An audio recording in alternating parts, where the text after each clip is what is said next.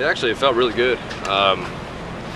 You know, as I kind of thought, I was maybe a hair tentative right at the beginning, and then when I started, everything felt really good. I started being able to throw all my stuff.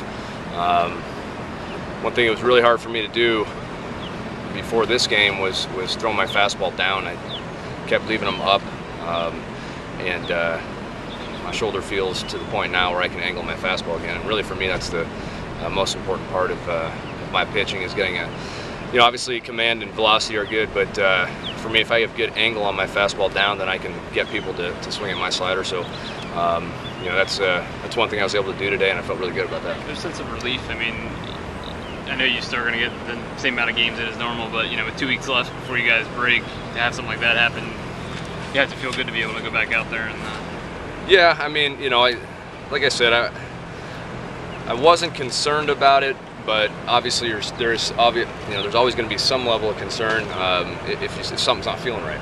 So to have, you know, a good outing today where I felt strong and comfortable is really a relief. You know, you think it's going to happen, but you never know until you go out there. And so, you know, now I'll be able to comfortably get my outings before the season opens, assuming everything feels good after this. And obviously, it's a big step for me to get ready for April 1st. Maybe Thursday in a game? Yeah, today Tuesday. Yeah, Thursday, most likely in a regular game. You said command and velocity are the angles are more important, but where would you like your velocity to be at when you get to Philly? It's really hard to say because I don't know.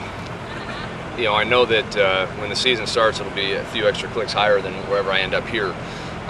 Sometimes it's even more than that. Sometimes it's not as much as that. So it's really hard to say. I would like to be throwing harder than I think I was prior to, or when my shoulder was bothering me. I'd like to try and get somewhere back close to 90. You know, we'll see what happens. But if I'm throwing 88, 89, I'm not going to be panicked. If I'm throwing 91, 92, obviously I'll be happy with that. So it's really hard at this point. You know, last year I wasn't throwing as hard in the second half of the season and had probably one of the best runs of my career. So that's kind of what I was saying. Velocity is important, but not as important as angle.